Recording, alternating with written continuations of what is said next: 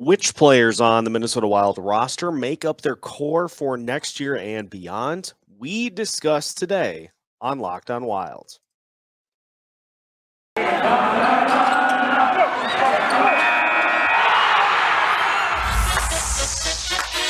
You're Locked On Wild,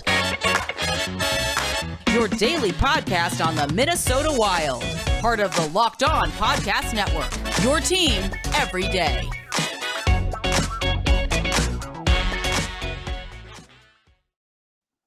What's happening, everybody? Welcome to another episode of Locked On Wild, your daily Minnesota Wild podcast, part of the Locked On Podcast Network, your team every day.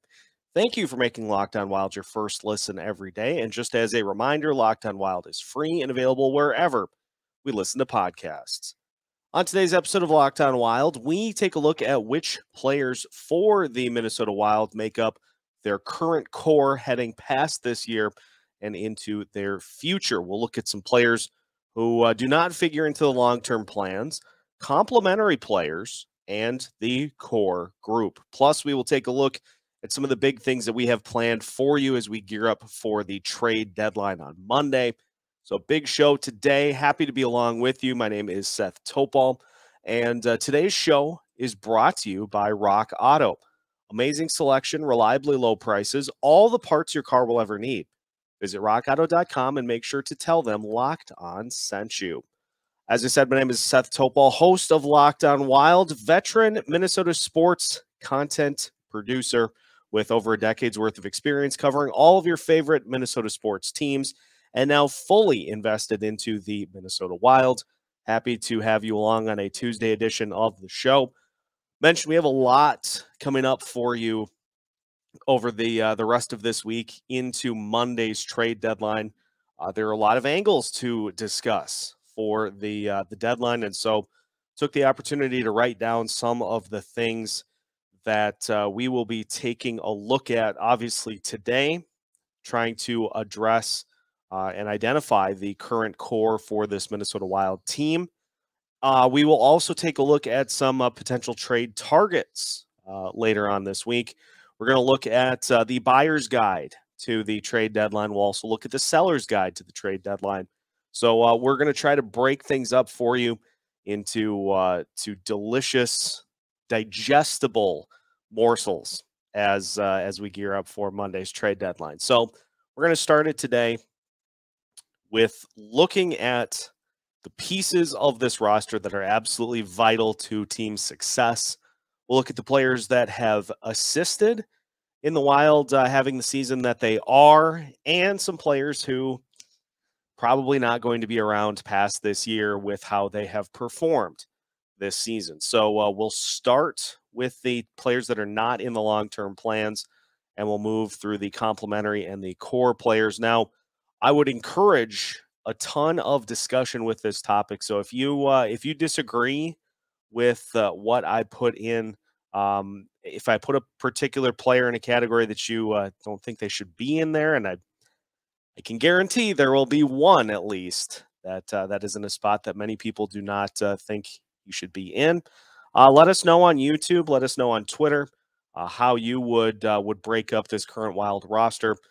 Love the conversation. Let's keep that going. So first and foremost, players on the Wild roster right now that do not factor into the long-term plans. Let's start with the obvious one. Jordie Benn as the seventh defenseman.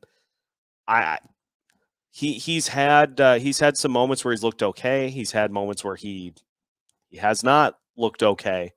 And so I think it's safe to say that he will probably look elsewhere in the offseason, and the Wild will probably look elsewhere as well. Maybe even a situation, too, where if you want to give somebody in Iowa a little bit more of a look, that Ben could be a potential trade candidate, depending on how these next couple of games go for the Wild. Might be a situation there where you could get a pick, a later round pick for a team that needs some veteran defensemen to help out in the back end. But either way, I don't think he'll be back next year. On the defense side, a guy who started the year with some promise, looked like he was playing well, but now it seems like things have caught up to him. That, of course, is Alex Goligoski. It just seems like he's missing a gear as the rest of the season goes on. And so there were discussions when the season started about trying to sign Goligoski to a long-term deal with a shorter annual value. I think both teams are going to say, hey, this was fun to get him here to his home state, but I don't envision a scenario in which Goligoski comes back, especially with salary cap crunch that will start next year. It's just it's a luxury that you can have, as a playoff contender, as a guy who can play in that bottom four and be a veteran defenseman for your team. But if the Wild are going to begin to kind of get a little younger, and maybe not a rebuild, but a retool, that's a spot where I think you just would rather give those minutes to a younger player. So I don't think Goligoski will be back. Nick Bjugstad, I'm 50-50 on. He may be a player that the Wild look to try to bring back on like a veteran minimum next year as a veteran guy. He's had great moments this year when he's played, but again, these are the spots where the Wild are going to have to really weigh whether they want somebody to come in on that veteran minimum, or if you just want to give that spot to a rookie who could potentially surprise you a little bit. So Bjugstad, it's going to come down to the money, but either way, you maybe do this 1 year at a time, but 2-3 years down the road, I don't think he's somebody that factors in to what the Wild are going to be looking to do during the Parise Suter buyouts and beyond, when the window for their success and their contention fully opens. So I'll put Bjugstad in the not in the long-term plans category either. I'm also putting Nico Sturm in this category. Nico Sturm has had an interesting year, to say the least, now being a healthy scratch more recently, more frequently here for the Wild.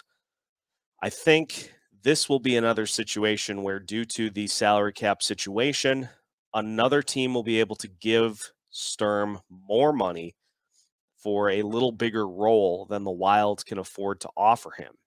And so I think fourth line center is going to be a spot that the Wild can fill internally. And so I think Sturm is going to factor into not into the long-term plans heading past this season. So just 4 players in that category. Now we'll debate on some others that maybe fit into those plans. But again, my view on one particular player is going to be substantially different than a lot of people. So if you're looking for him in this category, you're going to have to wait a little bit. We will continue, and we'll look at the complementary players for this Minnesota Wild team, those players that help your franchise get to where you want to go. That is coming up as we continue today's episode of Locked On Wild after this. It is that time of year again, as college basketball's NCAA tournament is finally upon us. From all the latest odds, contest, and player props, BetOnline.net is the #1 source for all of your sports betting needs and info. BetOnline remains the best spot for your sports scores, podcasts, and news this season. The only spot that you can keep your bracket perfect. And it's not just basketball. BetOnline is your continued source for all of your sports wagering information needs, including live betting and your favorite Vegas casino games. So head to their website today or use your mobile device to learn more about the trends and the action. That's all at BetOnline, where the game starts. Continuing today's episode of Locked On Wild again, thank you for making Locked On Wild your first listen every day, and we will continue to plug this all week. But just a reminder, on Monday, March 21st at 2:30 Central Time, you can tune in to Locked On Fantasy Hockey's live deadline reaction show.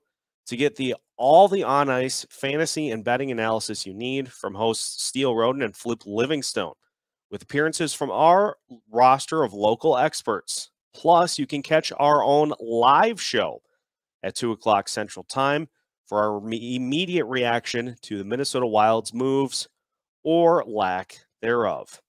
You can find Locked On Fantasy Hockey wherever you listen to podcasts. Continuing today's episode of Locked On Wild and looking at the players that we've put into the complementary category. Now, these aren't like your franchise cornerstones. These are players that when you're making a run to the playoffs, they are extremely helpful to what you're trying to build. They are good players, and they're players that, those are usually the spots that you're building around your core. You're taking players and you're adding to that mix that you have currently with that core. So complementary players, here's who I had on that list. We'll start with the Deweys, Connor Dewar and Brandon Duhaime. Now, these two guys are part of a fourth line that, yes, has struggled recently, but a fourth line that really just goes out there and grinds. And for this Wild team, especially early in the season before the line combos started to get rolling, that fourth line was critical to the Wild's early season success and to helping them kind of establish the offense. So these are two guys that, just hustle.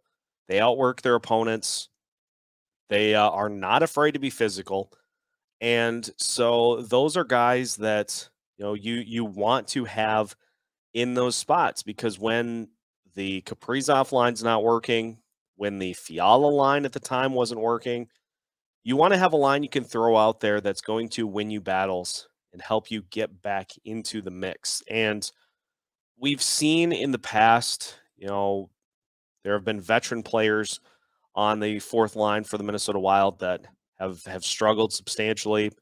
And, you bring in these two guys and they're not going to score you a ton of goals, but they are going to give you some gritty quality minutes on the ice. And so I'm putting Dewar and Duhaime both in the complementary category because, it's a dirty job playing on the fourth line. Somebody's got to do it, though. And so those two both on the complementary list, in my opinion. I also have the third line D pairing of Dmitry Kulikov and John Merrill on the complementary list. Again, it's gritty minutes playing on that bottom D pairing, but those guys, up until this recent slide, they have had good moments this season when they have been paired together and when they haven't had to stray too far out of those third line responsibilities. So, again, a luxury. Some other teams would throw, younger players into those spots, but Kulikov and Merrill have both been around enough to where they were able to come in and take those spots. Now, they are locked up, both of them, to multi-year deals. So barring a trade in the offseason, those two will be part of this group for the next couple of years. So not players that are going to carry your team by themselves, but are going to they're going to help you more than they hurt you. So Kulikov and Merrill both on that list. I'm putting both goalies in the complementary category. Now, that's with the caveat that there is another goalie that I have put onto the core list that's a few years away. I think we all know who I'm talking about there. But, Talbot's getting up there. He's at 33, I believe. And, I think we have seen some good spots from Talbot in his Wild tenure. But, I think at this point, you pretty much know what you're getting. And so he's not going to be a goalie that can save you multiple wins over the course of the season. He's going to give you most of the average saves. He's going to give you some above average saves. And so complimentary, because he's not an Andre Vasilevsky. He's not Marc-Andre Fleury. He's not any of those other guys who are saving you like 8 or 9 wins a season. He still has good moments, and so I'll put him in the complimentary, and I'm going to put Kaapo Kähkönen in the complimentary as well. You know, it's still young enough into Kaapo's career that he certainly is capable of taking it to the next step with the opportunity. But at this point, you know, it just if you put a better goalie in there, I think the results for this team get better. And so Kaapo certainly is a complimentary player for this team, but I'm not putting him in the core group for this Wild team. Now, these next couple of guys, I would maybe have made more of an argument to the core early on in the season, but since their numbers have started to come back down to earth, I'm putting them in the complimentary category at this point in the season. If I would have done this earlier in the season, this list probably would have looked substantially different. But I'm putting Marcus Foligno and Ryan Hartman in the complimentary category. You know, they're having career seasons, but when they are at their best, Foligno, part of that grief line, being physical out there on the ice, giving you goals here and there, helping kind of be the offensive portion of that third line. But you know, he's not going to necessarily take over a game or a stretch the way that a Kirill Kaprizov or a Matt Boldy have, or a Kevin Fiala have. So I'm putting Foligno in the complimentary category, as with Ryan Hartman, you know, playing center this year as he did at the end of last season. It started off great. Numbers have really started to come back down to earth. Ultimately, I still think that his best fit is as a wing for this team, or as a center for one of the other couple of lines on this team. When the Wild do get a number one center, I think he will be moved out of that spot to try to help with a little more consistency for that top line. So complimentary for Hartman for me, for sure. You know, Jordan Greenway is another player that's intriguing.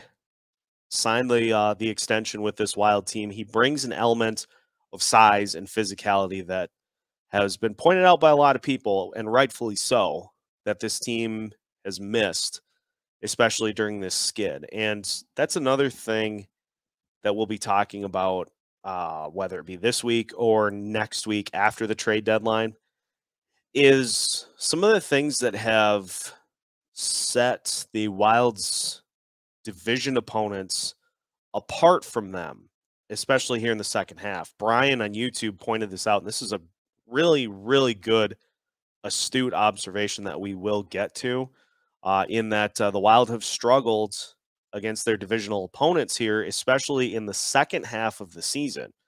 And so it bears looking into the reasons that that's happened. And part of it is that size and that physicality. So Greenway brings that for you, but offensively, he is sporadic. And so he's more of a complementary player for me. If you're looking at taking this roster and putting it into different parts, he's complementary for me because he's a great addition to this team.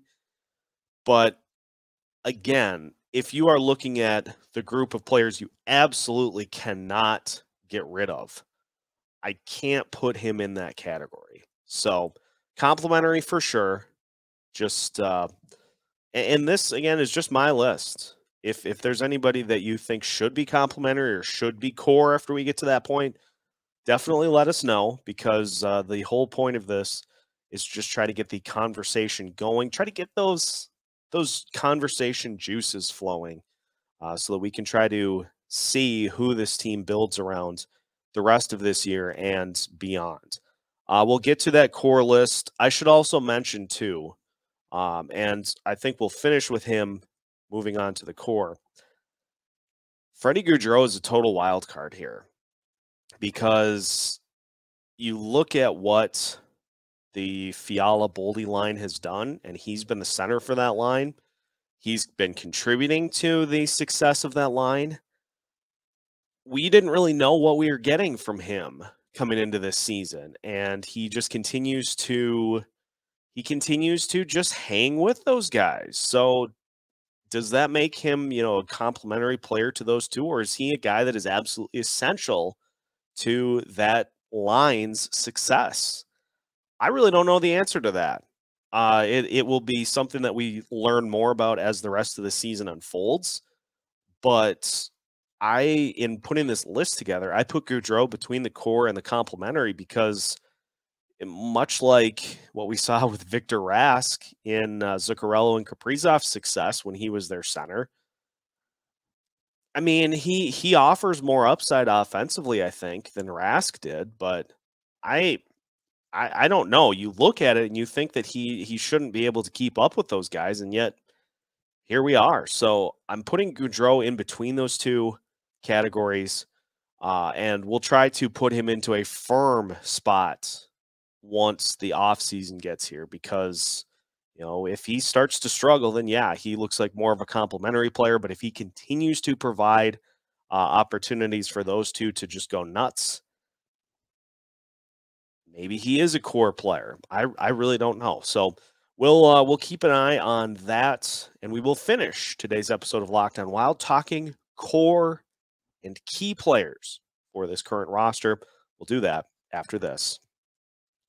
Today's episode is brought to you by Rock Auto. With the ever-increasing numbers of makes and models, it's now impossible for your local chain auto parts store to stock all the parts you need. Why endure often pointless or seemingly intimidating questioning like is your Odyssey an LX or an EX? And why wait while the person behind the counter orders the parts on their computer, choosing the only brand their warehouse happens to carry? You have computers with access to rockauto.com at home and in your pocket. Plus, you can save money and time when using Rock Auto. Why choose to spend 30, 50, 100% more for the same parts from a chain store or car dealership? RockAuto.com is a family business serving do-it-yourselfers for over 20 years. And RockAuto.com's prices are reliably low for every customer. So head to rockauto.com right now and see all the parts available for your car or truck. Make sure to write Locked On in their How Did You Hear About Us box so they know we sent you. Amazing selection, reliably low prices, all the parts your car will ever need. All at rockauto.com.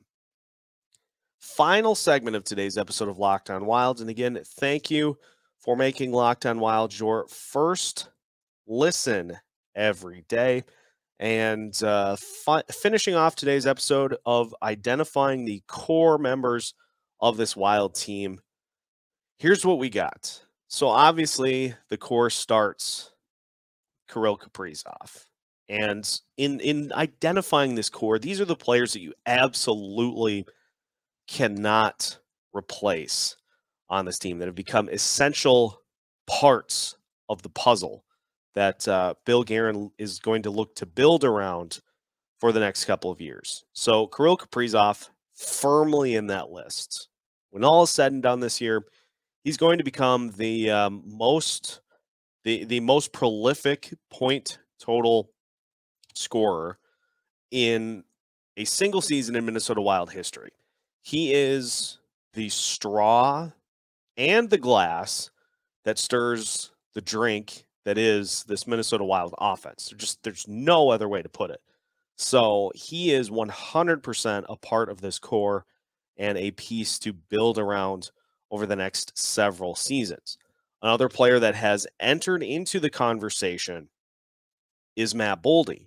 He has looked tremendous since he first hopped up to the NHL level, looking worthy of a player that could himself become a vital piece of this Minnesota Wild franchise. So Kaprizov, Boldy, I'm putting Matt Zuccarello in this list in the midst of a career season and absolutely an elite 1-2 combo with Kaprizov. You look at some of these combos throughout the NHL. You've got, Connor McDavid.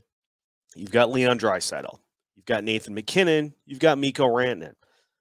All of the best scorers in the league have a number 2 option. And the Wild may even have a little bit more than that because they have Zuccarello. They have the guy that I'm putting into the core list. And yes, I know there's going to be a huge discussion about this in the offseason. Kevin Fiala needs to be put in this Wild core. Career high in points this season. He's tied it with like 28, 27 games to play. 25 years old. He has found a line chemistry that just works with Matt Boldy and with Freddie Gaudreau. That line has worked, especially during the skid that this team is currently on. Those guys continue to score, and Fiala continues to look like a completely different player. Now, what changed between the beginning of the season?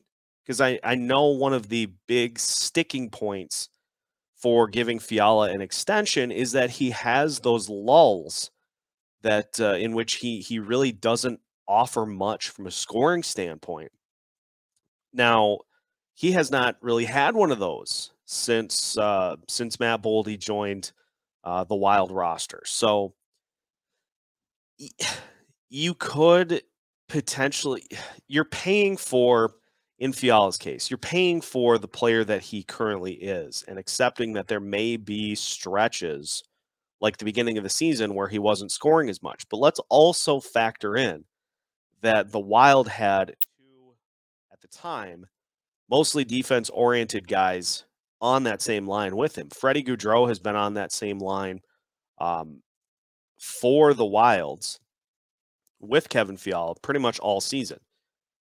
He's not a huge driver of offense like Fiala is. And so that line was just super top-heavy until Fiala got some help. And once Boldy entered the conversation, that line's got way more balance and multiple players that can attack at the same time. So I put Fiala into the core knowing full well that there's going to have to be a trade done in the offseason to keep him around. So even knowing that, I fully accept it, but this team needs to find a way to keep him around long term.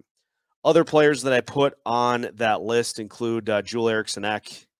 He's signed to that long-term deal. He is the best center on this roster at present. And so, that's not something that you can just give away. He's a great defensive presence on this team. And, he is definitely a part of what the Wild are going to be building going forward. So Eriksson Ek's on the list. Jonas Brodin and Jared Spurgeon. I know the defense has struggled over the last 3 weeks, but those guys, are as good of defensemen as you'll find in the NHL. And I would be shocked if anything other than building around them is done to this D-core over the next several seasons. So Brodin and Spurgeon on the core list as well.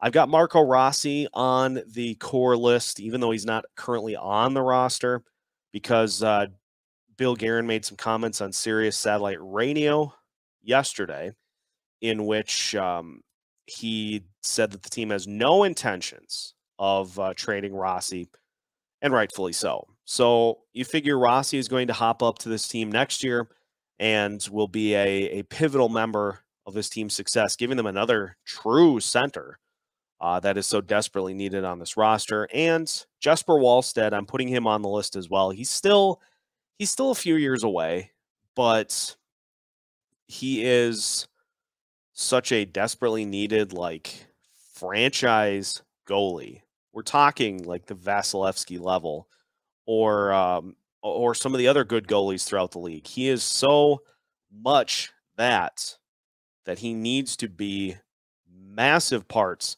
of the Wild's plans going forward. So Wallstedt is on that list for me as well. And that's, that's the full roster breakdown that we have. Didn't really go into the prospects as much because we'll do something similar for them, hopefully this week or next, with one of our prospect correspondents. So keep an eye out for that. And that is going to wrap it up for today's episode of Locked on Wild. Now that your first listen of the day is done, make sure your second listen of the day is Locked on Fantasy Hockey. Host Steele Roden and Flip Livingstone help you become the expert of your fantasy league. Locked on Fantasy Hockey is free and available wherever you listen to podcasts. Later this week, as mentioned, we will take a look at the buyer's guide to the trade deadline, as well as the seller's guide, and some names that the Wild have been recently linked to and whether or not they could be potential options. So keep an eye out for all of that. Make sure you're following along with Locked on Wild wherever you listen to your podcasts, as well as on social media. Locked on Madness is in progress. Make sure to check out today's matchups and vote on our Twitter account at Locked on Wild. We will keep you up to date with everything Minnesota Wild related, because if a puck drops, if news breaks, or a trade occurs, Locked on Wild has you covered with new episodes every Monday through Friday as parts of the Locked on Podcast Network.